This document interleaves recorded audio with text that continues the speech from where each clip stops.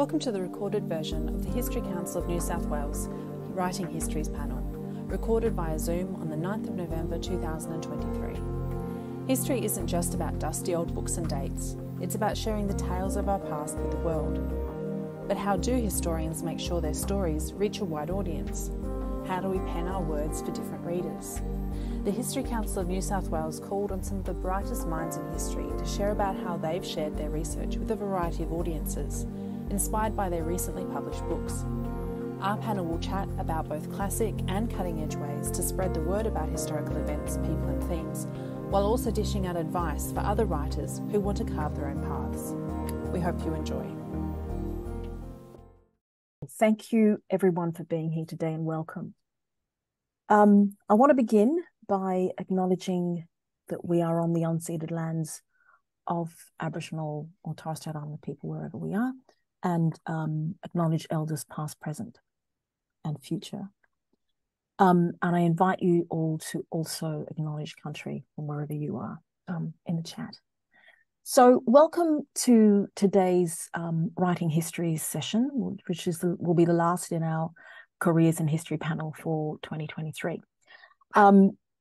So just in terms of the format, was going to be some time in the beginning for Kate and Kira to speak about their work and a little bit in conversation with me. And then after about 20 or so minutes, we will open it up to questions from people who are listening. Thank you and welcome. So questions will go into the chat, I think. And then I think there is some kind of Slido thing that Amanda's organised for us to filter kind of questions, the most popular questions to the top. Okay, so let me introduce, first of all, who am I?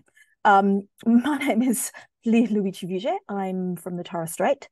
I'm a historian and I work predominantly with 19th century museum collections from the Torres Strait to think about the kinds of histories we might write if we start with objects. So maybe a little bit kind of like object biographies, but not. Which kind of brings me now to our illustrious guests. I'm so excited that Kira and Kate are here to be part of this. So first of all, introducing Dr. Kira Lindsay. Kira is an award-winning creative historian who specialises in developing imaginative but ethical ways of representing those who might otherwise remain shadowy or even silent in the historical record. Kira's most recent book, Wild Love, published just this month. No, I lie, in October. Published in October. Released formally on the 31st of October. Aha, right. So yes, but certainly Kate's was published in October. So Kira's most recent book, Wild Love, is her second work in the emerging subgenre of life writing known as speculative biography. It's described as a bold work of imagination. Wild Love reconstructs the passionate life of Adelaide Ironside, who was the granddaughter of a convict forger and the first locally born female professional painter to leave the country to study abroad. Thank you for being here tonight, Kira. And Professor Kate Fuller is our other guest today. Kate is a prominent Australian historian who specialises in the history of the 18th century world, particularly the British Empire, and the many Indigenous societies it encountered in diverse global contexts. What we'll hear more about tonight, although Kate kind of intimated she's a bit tired of talking about her book. I wonder about that though, Kate. But what we're going to hear more about is Bennelong and Philip, a history unravelled. It's been described as daring and imaginative, and that it challenges the way we think about the past. And Kate, I just want to say I was quite taken by the cover and the positioning of Philip and Bennelong in that way, because it kind of, for me, it was so striking because I thought, yeah, this is going to be a different kind of history. So I was quite excited about that. So, and the other thing is, Kate, you talk about this also as a joint biography that tells the stories of Bennelong and Philip backwards. So, okay, so first of all, what I think I've got here, what an impressive pairing of authors. tonight, imaginative, bold, and daring new books. And I thought then, Kate, we might start with you. Unlike Adelaide Ironside, many of us know Bennelong and Philip. And I wondered if you could tell us how you decided to write their biographies backwards and what this was like for you to do. And the other thing I've been thinking about is how your book, and for both of you really, how your latest book reflects your kind of deliberate or accidental trajectories as historians. Thanks. Yeah, thanks so much, Leah. It's wonderful to be here. So yes, as you intimated, unlike Ironside, my two subjects are reasonably well known in Australia, certainly in Sydney. And I kind of actually I was interested in playing on the so-called well-knownness of both of them in many ways, particularly in Sydney. You can't avoid those two names being attached to so many places. And I'm here in Canberra today, actually, and there's a Phillip suburb, and there's Phillip Pool, and there's Phillip whatnot. There's not so much. But actually, within Phillip suburb, there's Colby Court and things like that, which is associated with Phillip, but there's no Bennelong. But of course, there's Bennelong all over Sydney. So in some ways, I was attracted to the idea of two men who are supposedly well known, but actually you only have to scrape the surface. And both of them, in some ways, have been overdetermined by their well-known names. And the current state of their biography in Australian kind of popular memory is a bit thin. And really, I would say in both cases, something that deserved not so much deepening, but even just straight out overturning or even reversing, which I guess it prompted me to start thinking about reversal, your second kind of question about why did I write it backwards. So yes, unlike, uncovering someone usually lost to history, I wanted to what I would argue, recover the lost other histories that one might write about two supposedly famous men, or two men whose names are so overdetermined in this country. And the way that I've been thinking about writing it in reverse, not because I advocate reverse histories per se. It was fun to write, but it turned out to be kind of a hard book to edit, and also to persuade my publishers to give it a go as well. But I was thinking that it was the appropriate method for this particular subject. And that, again, as I said, was prompted by me thinking that I wanted to reverse the images that we have of them. And just in a nutshell, I would say that the kind of popular common image of Philip we have is of a founding father of our settler nation, and all the best things that we Australians want to associate with that settler nation in an aspirational sense. So we do often find Philip's name attached to the word enlightenment and all the kind of more positive aspects that we might think about that word. But really, I wanted to show, kind of upturn that image quite a bit, and show that Philip would have hated the idea that he was a founding father of a separate nation, because he was a very loyal servant of a huge and escalating empire, global empire. And the idea of birthing a nation that would separate from the empire would have been horrifying to him. So I really wanted to ground him in the imperial context that I found him in, and the kind of context that any 18th century historian would have found him in. And for Bennelong, I was even more keen to reverse his common image, which has changed over the years. And I think a lot of people do recognize him as a valuable negotiator for a few years with the early colony. But so often the way that we remember him is as a tragic figure who sort of dies lost between two worlds. And my research really showed that that was not at all the case. So beginning with the end, beginning with Philip ensconced back in his British Empire, and beginning with Bennelong ensconced back in his community, beloved, esteemed, and respected, was a quick and easy way to start that kind of unraveling process. Maybe I'll jump to the accidental thing after Kira's had her explanation. Yes, great. Okay, thank you. Okay, so Kira, so Kira, let me see. So for you, speculative biographies. Why write speculative biographies, and why of Adelaide Ironside? And I was thinking, here, what was neat? Was there something? Writing a speculative biography, something that you needed to do, that was the only way that you think, maybe not the only way, but that was the better way to tell this story.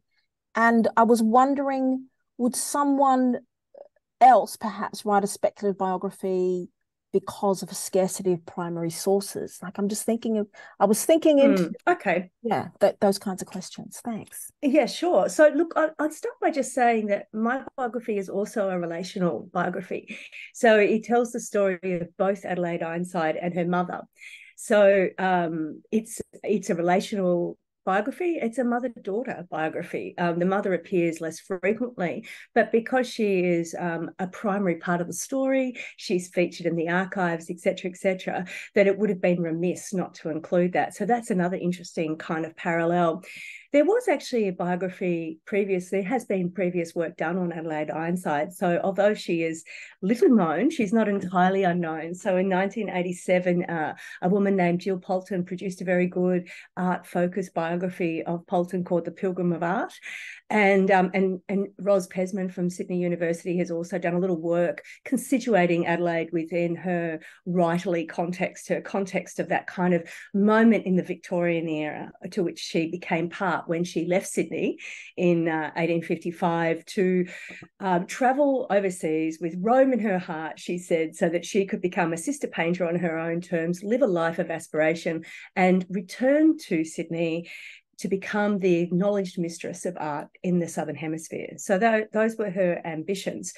And so there have been other works done by her.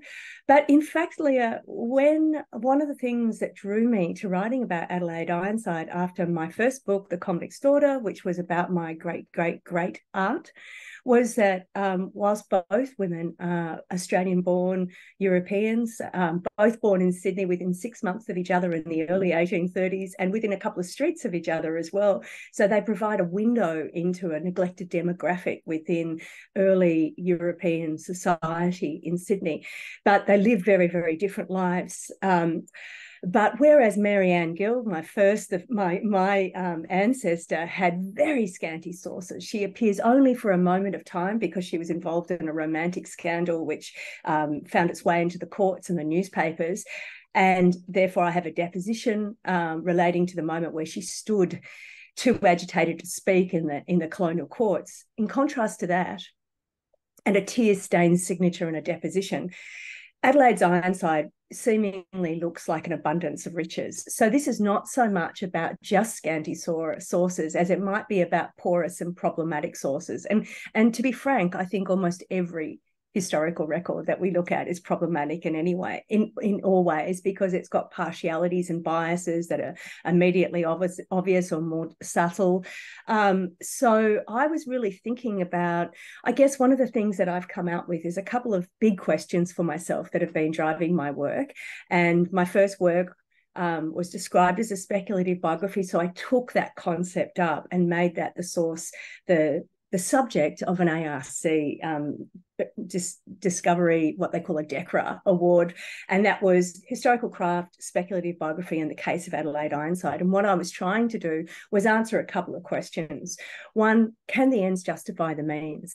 So when we're trying to recover these kind of people with difficult sources, when we're working with them, can we use informed imagination? If so, how do we inform our imagination? And my findings are really around the fact that I think we need to use the discipline of context. We need to be exhaustive in our research, but not exhausting in the way we communicate that in narrative form. But I think that, if we want to get at something richer in the way that we understand the past, sometimes we need to combine historical truths and literary truths. And so one of my things has been to push back against that famous statement that Inga Clendenin made in 2006 in her quarterly essay, Who Owns the Past, where she said, history and fiction must remain on either side of the ravine, never to meet. I think of these two as different ways of accessing the past that are like streams that can float into an estuary, that actually make our capacity to understand the past richer, because we can access subjective truths through our imagination as well as through an engagement with fact. So I'm talking about methodological innovation, and I don't think that's accidental. I think I'm quite deliberate about it, but along the way, there are many, many moments of synchronicity. Fantastic. That is so exciting. And it's reminding me of something that Martin Nakader wrote when he was working with the collection on the work that was done by Haddon and Cambridge Collection from the late 19th century.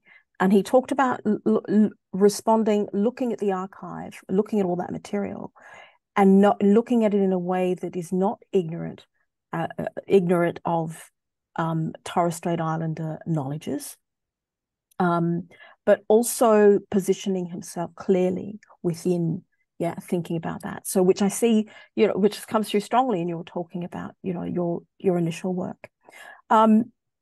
Fantastic. So, I guess now then thinking about my other question around how you get to where you are in terms of, is it something? Yeah. So what is it that gets you? Is it deliberate? Do you plot the way and you know exactly what you're going to be doing when and where, or is it more a stumbling upon and then finding different ways to take your historical writing? I can answer that. Sorry, I'm just experimenting with having one ear and one ear out because having strange audio. Hopefully that sounds the same quality. That is fine. Before. Yeah, that's fine. Good, Thanks. Good. I couldn't hear myself before, so I was sort of talking into the empty brain. Yes. So accidental or deliberate? Well, and quite a lot of my colleagues do kind of accidentally stumble on, the perfect archive that leads them to the perfect project. That's never actually happened to me, I have to say. In this case, for this particular book, my previous books had been kind of deliberately worked out to kind of fill a niche that I thought was problematic, I suppose. But in this particular book, interestingly, I really felt, I had thought about doing this book for more than a decade, 12, 14 years maybe. But I didn't ever think that I was going to actually go ahead with it because I actually didn't think of myself as an Australian historian, just a historian who happens to be Australian. As you know, Elia, I'm mostly interested in 18th century European and Pacific kind of encounter histories. But I had written one small piece on Bennelong many years ago out of my PhD thesis, which was just called Bennelong in Britain, which just covered the 2 years that he had in Britain. And that happened to be open access, that article. And I have to say that I have had more inquiries from journalists and members of the public about that one little article, of which I don't even thought of myself as an expert on, than all of my other work put together. Constantly I had journalists and then increasingly Indigenous people asking me for more information about Bennelong. And so in that sense, I was prompted to think this is actually... that there is a gap that felt more urgent than any of the other gaps that I kind of had identified as an academic that I thought that I was filling, because I wanted to be able. I just thought that there is a public thirst for more information about this man who has a name that's so common and yet an image that has changed a lot over the years and people still felt unsure about. So I was prompted to do that, and then, as you mentioned in your the question of positionality, I also felt that my positionality didn't really suggest that I should probably write a book only about Bennelong, and also my training is in 18th century more. And I hit upon the idea of a joint biography. And I have done comparative biographies before in the past, and I found it a very quick and easy way to bring out key themes, which you might otherwise kind of take a while to get to. So when I can say, for instance, want to talk about the gender relations of both worlds, both men's worlds, it was easy to say, if I'm depicting Philip's world and his kind of marriages and his relationship with gender, it was very quick to then do a sidestep into the gendered world of Bennelong. It's kind of, you set the reader up to kind of think about these comparative themes. Once you've raised a theme for one man, you can easily raise the theme for another man. So I found a lot, I really do like doing comparative work in a whole bunch of subjects, but particularly comparative biography. So yeah, the shorter answer to why I wrote this particular book was to really answer a call for more work on Bennelong, or clarity about Bennelong. And then I actually really was convinced by my own kind of initial dubious idea, but then I became convinced that there was probably a call for rethinking some of our founding fathers as well. There's been quite a lot of work on Captain Cook. He's endlessly controversial. Philip has done well out of the controversy of Cook, I must say, because then he manages to fly under the radar. But he does seem to be this kind of, oh, well, he's an Enlightenment guy. He was probably kind of nice, too bad all the other governors were a bit shit. Actually, he may well have been an Enlightenment man, but I wanted to show through him that Enlightenment is not the cozy liberal position as that we might want to thought that it became in the 19th century. In the 18th century, it had plenty of room for massacres and violence. Yeah. So so he was a good conduit for that. Of course. Great. Thank you. Thank you, Kate. Kira. That question opens up a lot of good stuff for me, Leah, if I can run with that one. Is that okay? Yeah, absolutely. Yeah. So I spend a lot of time. I spent 7 years kind of research writing this book, and in the process, I I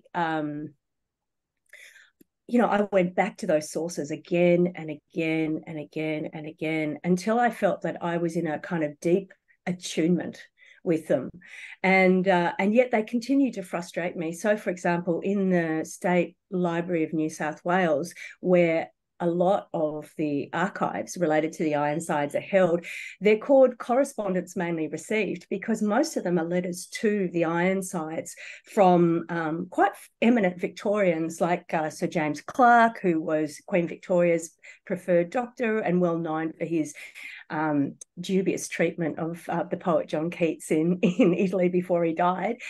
And also treated Adelaide for tuberculosis. But the more I returned to those archives, the more questions I had, the more opaque and frustrating they felt for me.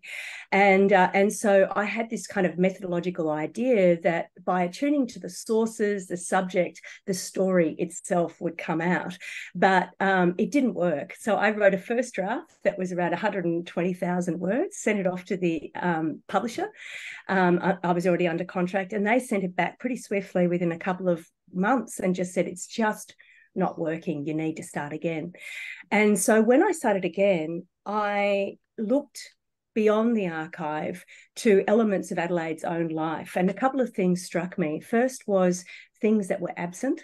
So one of her most famous paintings, called The Pilgrim of Art, which she painted to honour the journey that she and her mother took abroad, was returned to Sydney after she died, but it was left to deteriorate in a 3-sided shed.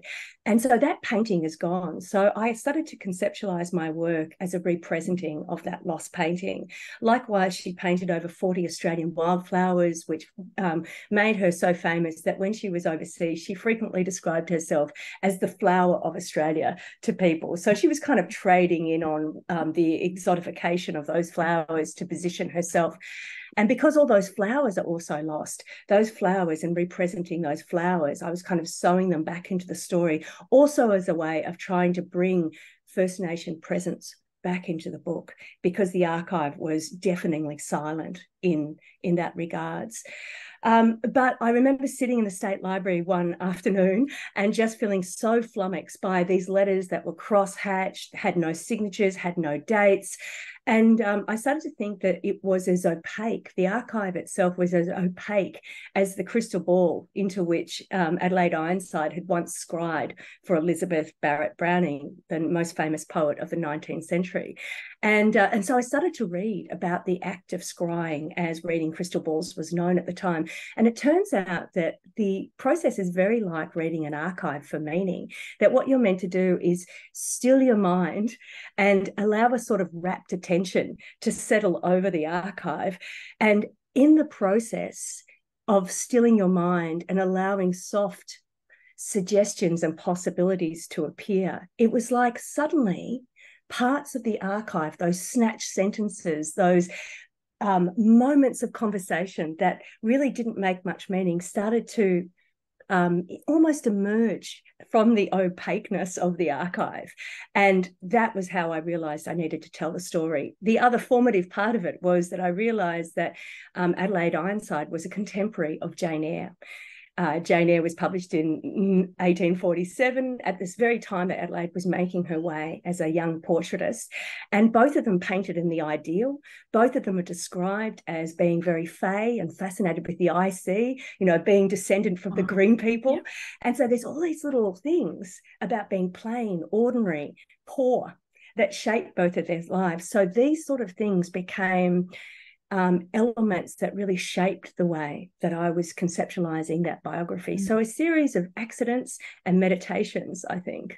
That's fantastic. And I'm thinking now as well, connecting that to something that I read that you said, Kate, about thinking about country and connection to place. So here Kira raises the presence, that kind of finding and reinserting the Aboriginal presence, the Indigenous presence. And you've talked about thinking about country and writing from country. And I wonder if you could say some more about that, because for me, I spent time on Murray Island to write about Murray Island, and I felt like I needed to do that. I just wanted to hear your thoughts on that. Thanks. Yes, well, as I said, I've been thinking about Bennelong for a very long time, not realizing that I would actually write a whole book about him, but I've been thinking about him. And I first started thinking about him when I was at Macquarie University, which is on Wallumattagal land, which is where Bennelong spent the last 17 years of his life. And actually, it's those 17 years of his life that actually is the underknown part, of which I, of course, begin the book, because it's a book that goes backwards. And they're the most important 17 years, for my argument anyway, because they're 17 years that are often written off in Australian history textbooks as that's when he became a drunken, hopeless kind of symbol of lack of an Aboriginal future, which he has in various left and or right-wing guises ever since. But actually, the research shows that he was well ensconced back in a beloved, a loving mixed clan society. He probably, I speculate, retained the title of kind of healer there, but it certainly became a kind of a leader or elder. The word elder is not used in the sources that I could find, but from what I would gather, I think he'd be elder. So being on Wallumattagal land was very poignant for me. Some listeners today here may know that on Wallumattagal land a few years ago, the New South Wales state government purchased a plot of land on the basis of their belief that it contains the body of Bennelong. That plot is still not kind of doing much. It is in the ownership of the government, but it's still there to see what might become of it. It was very easy for me to make a quick little pilgrimage there and to kind of sense his presence there. But of course, he was not a Wallumattagal person from birth. He was born on Wongal land, which is south of the river, which is where I sort of was living when I was working at Macquarie. So it was very important to me to think about those places. And obviously, most Sydney-siders recognise the importance of Gadigal land, where the State Library is and the CBD is, which is also where Bennelong spent a lot of time. That was the chief place where he was interacting with Philip. And appreciating through my research how much Bennelong was conscious of himself as being a stranger in Gadigal land as well, or being a guest in Gadigal land, really kind of underscored the sense of everyone was a guest on someone else's land, only some of them knew it at the time, or some of them recognized some of the protocols about being a guest at the time. So that was very important to me. But I must say that I wrote most of it well away from the Sydney region, which I guess in some ways helped me to do some of the reflective, maybe what Kira would call the meditative work, to have a little bit of distance on that as well. But I think beginning the project in Bennelong's clan or clan associated lands was very important for me to have to begin thinking from the get-go about how much Bennelong recognised his country and the surrounding countries as very much part of his identity, and seeing him actually trying to communicate that to Philip, and Philip getting skerricks of it here and there, but not fully understanding the full philosophy of that. Yeah, terrific. Thank you. That's just fascinating. I have one more question before we go, I think, to questions from people in the audience. And it's about where you both think your approaches in these books take the writing of Australian history. Is it so? I don't know. Is there a turn? Is there can we use I don't even know, a biographical turn? Maybe that's happened before, but is there a new turn on its way? I wondered if you could respond to that. Thanks. Kira, did you want to jump in first? I think I'm going to hand that one over to you to start off with, Kate. There are always plenty of biographies in Australian bookshelves. They're not always written by historians, though. So I enjoy the biographies that are written from a more historical bent, because I think that, I always think of myself as a historian first, even though the last couple of books I've written definitely have a biographical method, but I always identify as a historian, not a biographer necessarily. historian who uses biography. So I'm always interested in telling the story of lives in order to illuminate a larger past. Mm-hmm. And in the case of Bellelong and Philip, that larger past, which is, well, we might begin we might begin at a book thinking, pick up a book called Bellelong and Philip, thinking, this is going to be about the early years of the colony, which is sort of my hook, I suppose, into making people buy it.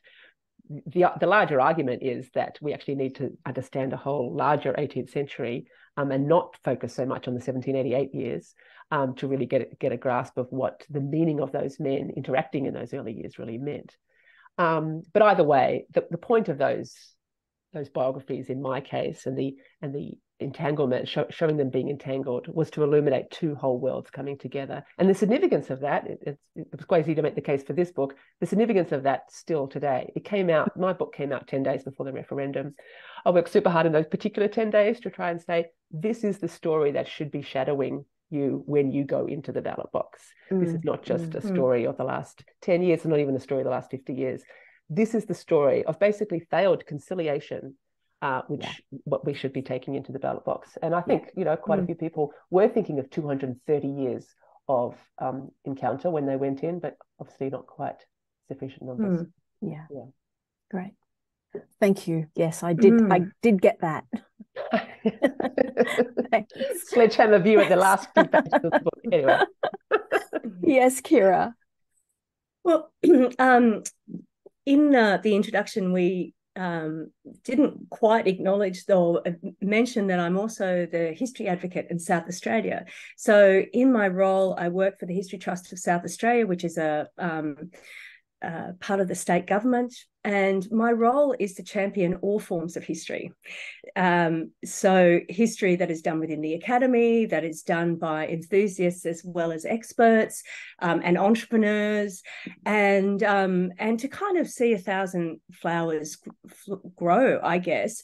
And in the course of my DECRA, I really found myself troubling history. And there was a time there where I wanted to step back from the H word altogether. So and I was more comfortable with the word biography because it gave me more latitude, and it also allowed me to tap into a very old tradition. So, for example, in my book, Adelaide Ironside becomes quite friendly with a woman named Virginia Summers. Now, Virginia Summers is the grand aunt of Virginia Woolf, and Virginia Woolf wrote a speculative biography, we might call it, on Elizabeth Barrett Browning through the perspective of Browning's dog called Flush. So there is this very old tradition going back to, the early part of the 20th century of people using innovative biographical forms to get at something truthful about the past. And I found myself in that space. Jump in, Kira, and say, spoken like a true historian to give us that background. But yeah.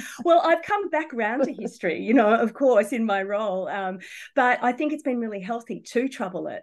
And I think, a real love of history and historical method means that perhaps the buck doesn't just stop with history, right? Sometimes I think it's really important to say that we can use our historical methods, skills, and consciousness for a range of things that may or may not be called history. So if, Leah, to come to your question is, will this work? Is it contributing to a turn or anything?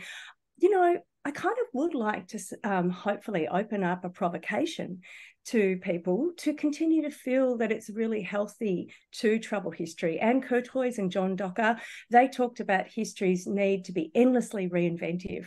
They said its doubleness comes from art and science. Science is all about speculation. Art is all about narrative. Sometimes I think Australian historians in the last 20 years or so, we were so mortified by the history wars that we kind of retreated into empiricism, and the kind of lively experimentation that was part of my training as a historian, part of the way that I grew up in those kind of environments, has receded a little bit. And I guess a little bit like Adelaide Ironside, who definitely liked to make calls to arms, who was bold and imaginative, I too feel like there's nothing wrong with troubling history and putting out the invitation there that we can use historical methods, skills, and consciousness to push the boundaries of what history is. Because the more capacious it is, the broader the church, the more people are enlivened by the possibilities and what the past means to us in the now. I just want to say one final thing, which is I heard this wonderful quote today, which is, obviously the past is never dead. We roll it up like a carpet and carry it with us wherever we go. And yet when we unroll that carpet, it's a fresh moment. And I think our books are like these little fresh moments where we unroll the carpet and invite people in. Fantastic. That I can't think of a better place to throw this open to listeners, to the audience for their questions, because I think that's that's a provocation has come out. And Amanda or Catherine, how are we going with, where are the questions at? Because I have questions myself. Why don't you start, Leah? Do you want me to start? Okay.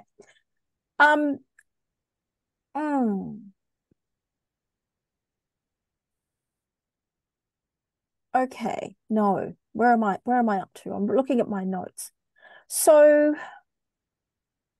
one of the things I've got here is again staying with biographies. So I've been, my work on turtle shell masks was working with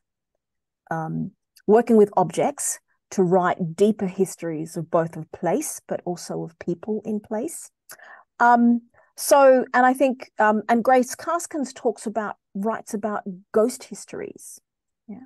So one of the questions I have here is, in thinking about, coming at histories from these different angles, is there a need for balance in sort of the rigor of history writing, or is it? So I'm hearing, but I'm thinking Kira's provocation is saying, no way. We should be able to use what is available to us to write the histories we need. So I wonder. But I would say to that, I think we need to be very reflective about what is available to us.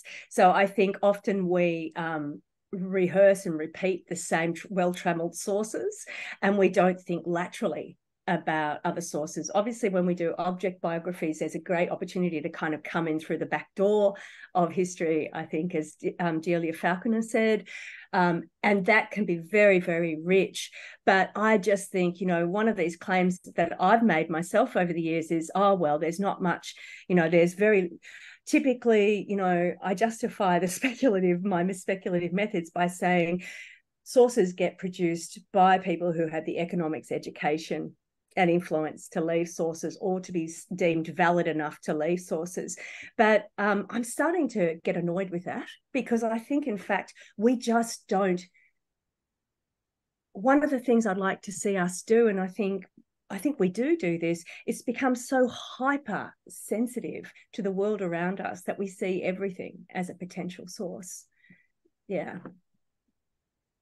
Terrific. What do you what thoughts, Kate? It's interesting, isn't it, the question of sort of scarcity, and do we have enough, and do we retread them? There were some interesting moments which I try and highlight in my book, that having these two parallel lives, there is on occasion more sources for a given moment on Bennelong than there is on Philip. Which goes against the kind of assumptions, I think, that anyway, my normal kind of my everyday historian colleagues assumed that of course we couldn't really do a full proper biography of someone like Bennelong, because of course the sources would be inadequate, and of course we could endlessly do sources on someone like Arthur Phillip, because he's a great white man and they always leave enough sources. There are plenty of moments in my narrative, particularly in the couple of years that both men are together in London, where there's much more evidence to show what Bennelong is doing day by day almost, than we know about Philip. And even when Philip does leave sources of his own, they're often very tedious sort of descriptions into his diary, as I'm sure some historians listening here today have read some of those First Fleet journals. I mean, they're not most scintillating stuff to read, but very well worn. And of course, people weren't observing Philip quite as much as they were observing someone like Bennelong. So we have much more sort of secondhand understandings of Bennelong, which are always, of course, a bit compromised, but they do exist. So yeah, this is not necessary. And actually, I did try and mobilize some objects as evidence when I'm thinking about Bennelong. I mean, I was obviously thinking about, when I'm thinking about the imagery that was taken of both men. And then therefore their relationship to art and the graphic culture of both their men's lives, it naturally leads me to thinking about Bennelong's relationship to the art that would be ground into the stone around him. So I did try and sort of think a bit laterally about that, but it's an object lesson, if I can pun it that way, that particularly in the 18th century, when there's such a strong assumption that you couldn't possibly write the full biography of an Indigenous person. My previous book had 2 biographies of an Indigenous person compared to another great white man called Joshua Reynolds.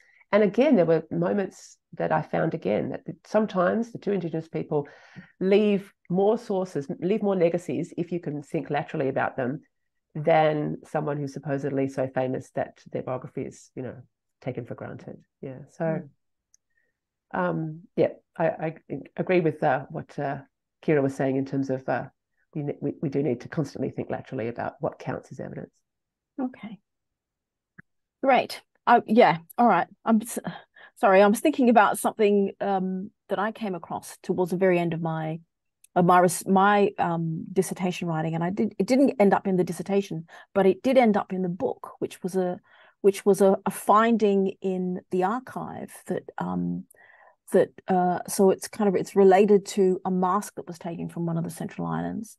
So just thinking about connecting, I suppose, Islander ideas about what happens when things are stolen to what happens in the end, what is visited upon the person who steals a thing.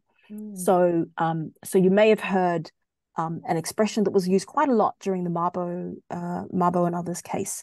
Tag in Murray Island, Miriamir, tag maki maki, teter maki maki. So tag is hand, and basically says the hand should not touch what does not belong to it, and the feet should not walk on country that is not its land. Yeah.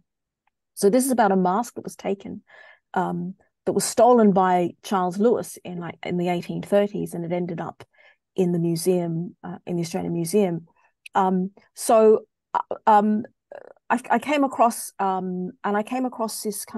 this plea from Lewis's wife a few years after that had happened, a plea to Governor Burke, I think, writing to the governor saying, I need support from the governor because the governor's servant, my husband Charles Lewis, has taken, I can't remember the turn of the phrase now, but basically said he's gone mad and he's left the colony and returned to England without telling me. Yeah. And when I remember reading that, thinking, oh my God, Islanders say, tag maki maki, teter maki maki. So if you take things that don't belong to you, stuff happens. Yeah, stuff will happen. So it's those, and when I was thinking about that, those kinds of things that we stumble upon that change a story, that change the way you might write about something. I was quite excited. And I do spend my time I suppose in the archives looking for those moments again. Yeah. So I've got some, yeah. Did you? Well, I just wanted to make a quick argument for really spending a lot of time with contemporary historical scholarship, because I'll just give you a quick example of how useful I found it, as well as reading through the works of Stephen Gapps on elements to do with frontier war throughout the Sydney region, and Paul Irish's book, Hidden in Plain View, to, do my own work on representing First Nation presence throughout the book, and also Walking Country with Auntie Fran Bodkin, and drawing on her stories of the wildflowers to weave those through the book.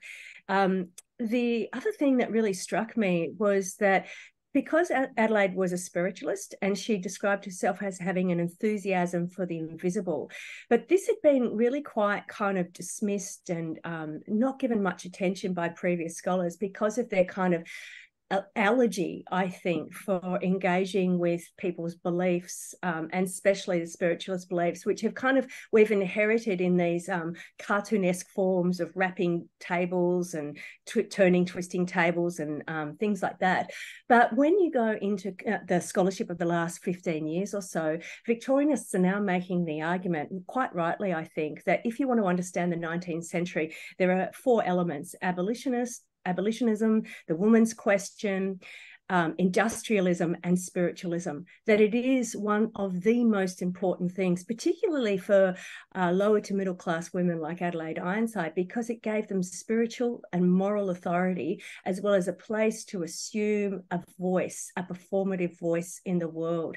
So I think this is really significant, and it completely shaped the way that I went about my book. And to go right back to the question that you asked early on about why speculation, Leo, another thing that came out when I started to think about this crystal ball kind of metaphor was that the word speculation itself comes from the word speculare, which comes from the idea of the magic mirror, to peer into the magic mirror and find meaning and imaginative insight from that one. So it kind of was all moving around that you've got to, I think, where historical fiction is at its best and where it sometimes lets the team down in terms of a rich engagement with the past, is that contemporary historical scholarship that can just bring things to life in a way that resonate for now because it's written for now. Terrific. Yes, thank you. Thank you, Kira. Was there anything that you wanted to add, Kate? No. Yeah. It's fine. Okay. So one of the questions that's come from someone in the audience, and I'll just read it out from Michael, asking, how do we integrate the interaction of early colonists with Aboriginal people into stories of colonial ancestors when you can't find accounts of any interactions? Well, I found plenty in mind. So this is probably more of a question for Kira, because she already mentioned that she kind of went searching to fill in some of the silences in her story. So Kira, do you want to address that? Yeah, okay. So one example of this, Michael, is that the story that I write starts down the bottom of the lower end of George Street in Sydney, at a place called Redmond Court, which is where Adelaide's grandfather lived. His name was John Redmond. He was the first Fleet Marine, but the town jailer, and the jail was across the road, and his house was just across the road from the jail. And we know from family oral memories, because Redmond Court stayed there, it wasn't knocked down into the early 20th century, that he had been in Norfolk Island and he'd come back and he had planted 2 Norfolk pines at Redmond Court. So I knew where Adelaide grew up, and I knew that there were these trees in the background.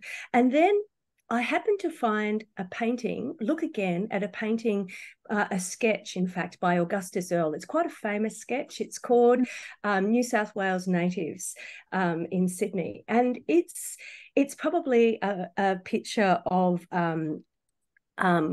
Queen Cora Gooseberry and her family down the lower end of George Street. And we know it's George Street because on the side of the hotel in this picture, it has George Street, and you can see the 2 Norfolk pines in the background. So we know that this is a place where Adelaide and Martha frequented a lot. And so just this image provided me with a way of looking into their family and to realizing that they would have had pretty much, regular engagement with those very well-known Sydney First Nations personalities and people and families.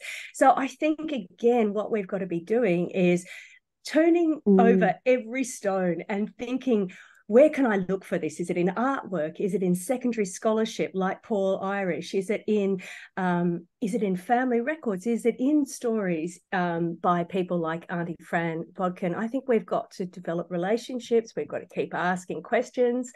But I also think that there's another big challenge in there, which is how do you live within the hermetically sealed world of those early colonists when you're writing in through their perceptions. So that can be really quite challenging because their language is obviously often pretty offensive to now. So I would say never accept the silences, that there'll be ways to find those presences and those intersections too. Yeah. Thanks, Kira. That's one of the things that I've also said, that we need to look underneath and behind the words, particularly in my work around thinking about Torres Strait, writing Torres Strait histories. So there's a few more questions here. So maybe Kate, Kate, I've got this one was really for both of you. What advice do you have for beginning historians who are looking for topics that will help them develop their craft? Yes, and their reputations. Two different things. Oh, good. Look, I do want to just put in a kind of, voice of, I don't know, boring utilitarian pragmatism here, that against the call for creativity in history and thousands of flowers blooming, we do have to factor in a pretty strict publishing industry that has some issues of its own, to be honest. And historians that I know anyway either face an academic publishing industry or a trade, what we call trade book publishing. And I've often heard the criticism that academic historians don't know how to write for trade, and that's why they don't do it, and that's why they're kind of and they don't know how to write. I really push back against that. Every historian that I know is an excellent writer and thinks very, very carefully about their craft. They often do not have topics which a trade publisher will take a gamble on. And topic, anyway, in Australian publishing is very, very much a key part. That is, I would have to say, the fact that I actually had published, I suppose, is one aspect, but the key aspect about why I got a contract to write Bennelong and Phillip is because of the topic. The publisher just wanted a book on this, right? And how much I wanted to be creative, which was actually kind of pushing the limits of some literary conventions here and there, was more of a challenge than an attraction to the publisher, right? I had to kind of like negotiate with the publisher to make it. And I totally understand where they're coming from, because in trade publishing, there's no subsidy from a university. They have to make money. And the fact is that the market is not very creative. It is actually very conservative. When we talk about bestsellers in history, these are not the convention-breaking histories of our time, right? They are the ones that not only conform to convention, but often conform to the message that the reader wants to hear, i.e. the reader has not been challenged in their thesis about the past, right? Yeah. So, yes, so if you want your reputation to be elevated, you might want to consider picking a very staid topic and writing in a very conventional manner. I mean, that seems very kind of negative thing to have said. Which really goes against what Kira has just said to us. Well, I mean, it doesn't. Like, I agree with a lot of what Kate's saying there, and I think if we look at the Australian publishing industry right now, there are publishers who do take risks, but there is a lot of history that's written by journalists in a way where research is done for them, and there's not much sort of sensitivity to those questions about partiality and bias in the re-rehearsal of themes and arguments and ideas that are already so well known that they're perhaps no longer interesting, or they're less to be animated with the dynamism that really makes a work important and exciting. I was given a few tips by Alan and Unwin, and I don't know if they would stand by these tips anymore now, but to be frank, they are interested in women's histories. And so that might be a helpful thing to think about. And I don't know if it is or not. I think that things that family histories that can be richly told through a saturation or situating in a context that is enlivening and distinctive. But I do sort of think that the way the story is told is almost as important as the story itself.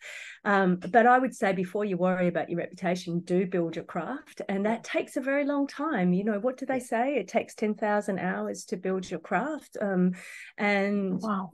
Every book is its own journey. You kind of start from scratch. You bring some things with you, but you've got to get yourself in the chair. You've got to get into those archives and sources and go from knowing them to being so deeply familiar with them that they're at your fingertips in your sleep, so to speak. So I think start with diverse reading and following your nose. But Carlyle, that horrible man, well, maybe he's not all horrible. He once said, all history is just the biography of great men. What an awful thing to say, but what a great thing to keep turning around and playing with. Why can't we make biographies of objects and women and relational biographies? Why can't we make those new forms of history?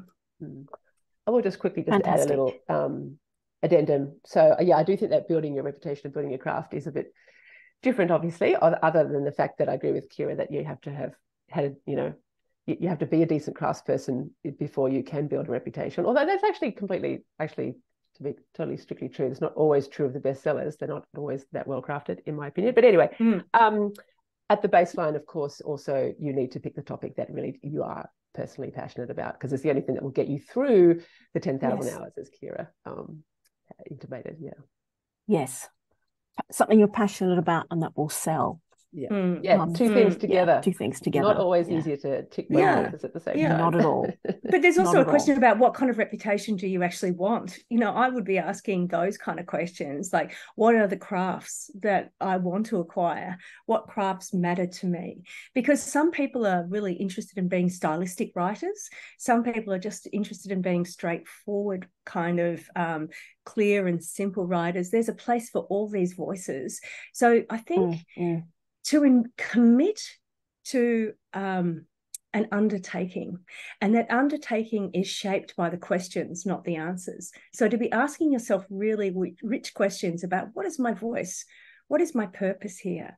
What am I missing? What can I do that is going to make a contribution and perhaps open people's minds and hearts just a little bit more? And then what is my reputation? What kind of reputation do I want? Wow. Yes. This is such a rich conversation. Thank you. I'm sure we can keep going. We've just got a couple of minutes though. And can everyone else see the screen with the questions? And I wonder if either of you would pick one question to respond to wrap up. I did see that question that's currently not on the screen about, will history writing change post-referendum? Good. I would have wanted to say yes. Hope so. I'm not sure that it is going to be true, because nothing seems to be changed in the non-Indigenous landscape post-referendum, it seems to me. So maybe I won't pick that question so much, because I'm getting a little bit down about that. I must say that I wrote my book, Ben Long and Philip, assuming that it would come out long past a referendum.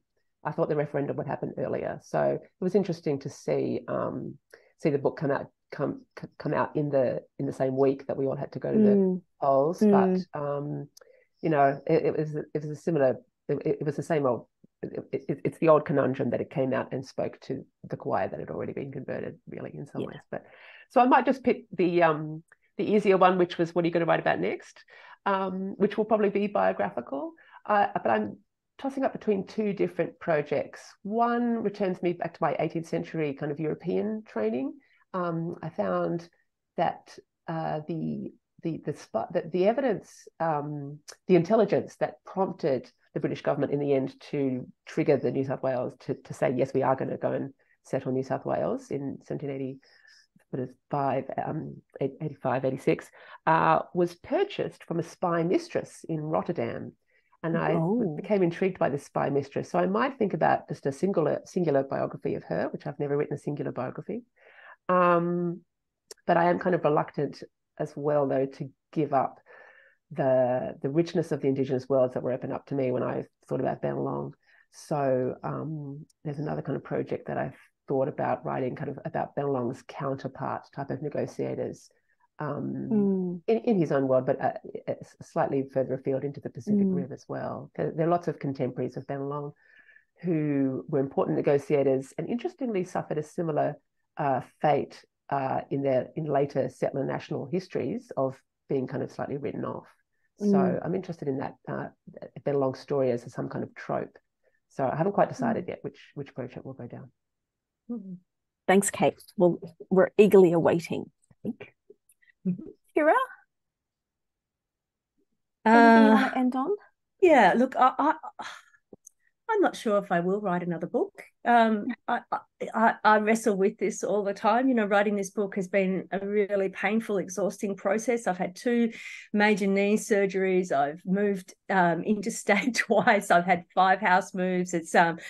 It's exacted a real toll. And it's interesting that I kind of feature Martha and Adelaide as the story of Persephone and Demeter. You know, Persephone goes into the underworld and Demeter turns the world to winter until her daughter is returned to her. And in some ways, I feel like I was a little bit like Persephone going into the underworld, and I'm waiting for spring to come back. So I do have some big ideas of projects that have got me excited, but you know, one is the story. My husband is Bunjalung,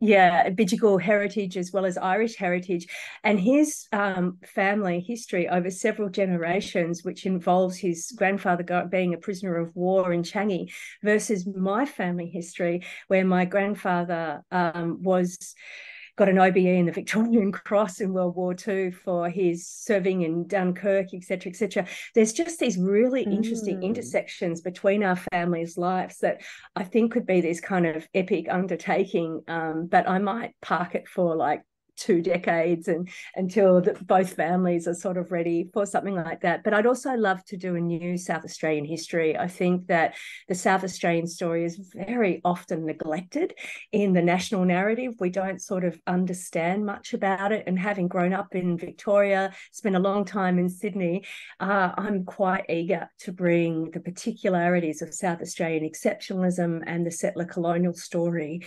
weave that into our national narrative too. Fantastic. Thank you both. They are massive projects, but as I said, we will wait and see. We might just stop. Oh, great! Thank you for that. So thank you, everyone. I think we've actually gone past time. But is there anything else I need to do? I don't think so. I would just want to. Can we please thank our guest authors today, and if we were all together, we could have gone and had a drink and continued our conversation. I know, but unfortunately things are as they are. But thank you everyone who was able to come today, and we look forward to spending more time with you, History Council New South Wales, next year, talking about the craftsmanship, the craftwomanship of writing and thinking about history. Thanks, everyone. Bye. Thanks, Leah, for wonderful sharing. Thank you. Bye-bye. Thanks for tuning in. The History Council of New South Wales extends sincere thanks to Dr. Leah Louis-Ceviche, Dr. Kira Lindsay and Professor Kate Fullagar for their time and expertise. Thanks to the many people who attended and for your questions, and to the many more who have just tuned in now. The History Council is supported by funding from Create New South Wales and by our members. Find out more about becoming a member of the History Council of New South Wales on our website, historycouncilnsw.org.au. We also thank our cultural partners, City of Sydney, Macquarie University, Museums of History New South Wales, National Archives of Australia, Placemaking New South Wales, the Reserve Bank of Australia, the State Library of New South Wales, University of New England, University of Newcastle, University of New South Wales, and the University of Technology Sydney, Australian Centre for Public History. Thanks again.